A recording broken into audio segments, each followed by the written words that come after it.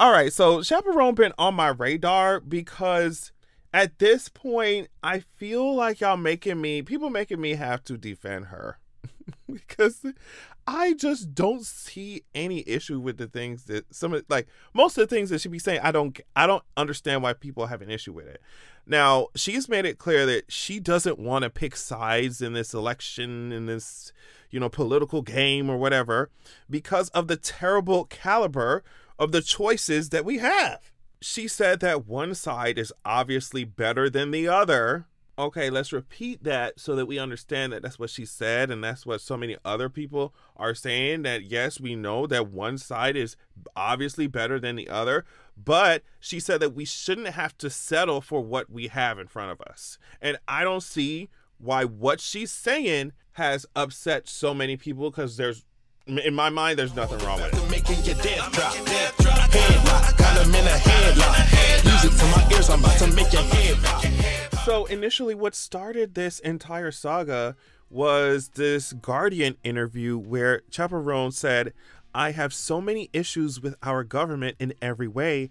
There are so many things that I would want to change, so I don't feel pressured to endorse someone. There's problems on both sides." Later on, after she got backlash for saying that, Chappell Roan said in a TikTok video, "There is nuance to what I say in interviews, and I think it's important that people use critical thinking." She said that the full quote included her urging people to use their vote. She had said, "Vote small, vote for what's going on in your city." At the time, though, she didn't clarify then that she was voting for Kamala Harris. But she added, "Actions speak louder than words, and actions speak louder than an endorsement." But even that video faced backlash, so she made another one, a most recent one, where she just went in, because some people were saying, "Oh, well, she's playing both sides." And other people were saying, "Well, as a queer person, how dare she try and make it more difficult for other queer people? We know that we all know that the Democratic Party is the only one who even cares about trans people, queer people, or whatever." And so they were like dragging her. But in her most recent video, she was basically saying the policies of the right are obviously messed up, but some things going on the Democratic side are messed up too. And I agree with her. But instead of tackling those things that are messed up, some of y'all tell people to hush up about the issues in the first place. And I think that some of y'all want people to act like the issues aren't happening at all. It's like, are people supposed to just like ignore every broken promise, every dropped bomb, every destabilized government, every deported immigrant who might have come here in the first place because of the effects of a government we destabilized you know what I mean? Like every coup, every oppressive tactic to stifle marginalized communities within their own borders, like to make y'all feel okay with the fact that you ignore so much in order to stand these politicians, in order to be a part of their fan club, eternal fan club. And she reiterates, like so many other people do, one side obviously is better than the other, and that should be taken seriously. But the reason why there's so much stagnancy in the Democratic Party is because they don't have to do anything. If y'all are constantly stifling other people from even saying, "Hey, these are the issues," or much less solving them, and the Democratic Party is gonna be like, "Hey, well, y'all like to eat BS, so we're gonna continue to serve it to you." If no one says anything and we're just like, "Oh, well, the other side is worse," and if no one makes any critiques, these politicians don't have a reason to change anything. So I think that we can acknowledge that one side is worse than the other while also saying, "Hey, what's going on the Democratic side is some of the stuff is messed up too." We can't just, it would be so hypocritical. In the video, she said this: "I can't put my entire name and my entire project behind one side, because there is no way I can stand behind some of the left's completely transphobic and completely genocidal views." She goes on by saying, "So yeah, there's huge problems on both sides. Like, you know what is right and wrong. F Trump for real, but F some of the stuff that has gone down in the Democratic Party that has failed people like you and me, and more so Palestine, and more so every marginalized community in the world. So no, I'm not going to settle for the options that are in front of me, and you're not going to make me feel bad for that. And so yeah, that's what she said. And I was like, I don't see anything wrong with what she's saying. It's like people can't handle their fave politicians being critiqued. It's like stan culture. Like, and instead of trying to appease or appeal to people, the people who are unenthusiastic or unsure, they're undecided, like, you're calling them stupid.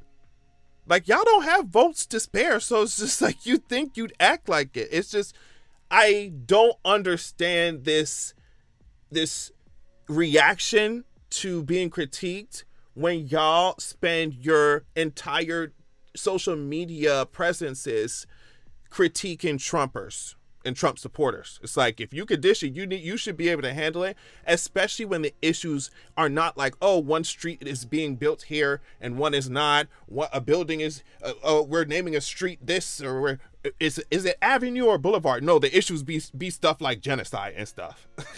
You see what I'm saying?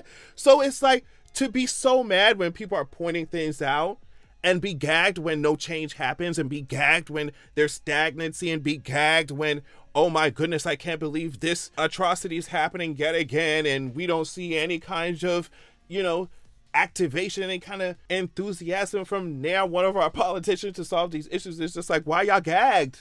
This is what we get. Eternal BS in a cycle.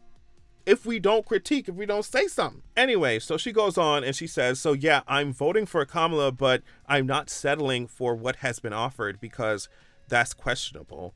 And, to me, that's what I've been saying all along, right? Like, the fact that the two options we have are so destructive to both our own society and the global community is something, I mean, from climate change to all genocide, like, it's something to feel shame about as Americans. Like, the fact that these two options are so destructive, and that one side is trying to say, well, we shouldn't even look at the issues within this Democratic side because the other side is so much worse. And I'm just like, that to me lacks all kind of reason and logic. We can't even attempt to improve things if y'all don't even want us to talk about the issues or address that, or even bring up the fact that issues are there. So she goes on and she says, I'm not playing both sides, I'm questioning both sides. She said, I'm not playing both sides, I'm critiquing both sides because they are both so effed up. She said, voting is all we have, so vote for who you think is best. It's all we can do. I hope this makes it clear that no, I'm not picking the sides of what we have now. Yes, one's obviously better than the other, but I hope you don't settle for what we have. And that's really the bottom line. That's really all most people with a logical critique of everything that's going on is saying, is that we cannot be over here dragging Trump supporters for being so blind to things and so, tunnel vision in their own bubble. But then we are in our own bubble by ignoring the blatant, glaring issues like war crime level issues that are going on the Democratic side, because then that gives us an excuse to continue on with the atrocities, to continue on with the heinous treatment of communities, minority communities within and outside of our borders. It gives us an excuse. Well, the other side is worse, so we just got to continue on bulldozing. And no, that should not be our only option. That should not be the only choice. That should not be the only, way to survive, way out of this. Like, we can come up with something better than this. That's all people are saying. Yes, we clearly see what is in front of our faces, and there obviously one side is better than the other, like Chappell Roan was saying, but the choices suck, and this is terrible, and we should be ashamed as Americans. That's it. So yeah, on that note, thank y'all so much for watching. Tell me what you think about this, because I saw Chappell Roan getting dragged. I'm like, I don't understand why people are so mad. Let me know in the comments. I'm sure y'all will. Check me out on Patreon at patreon.com/AdrianExpression. Love y'all so much, and make sure that you have a good evening.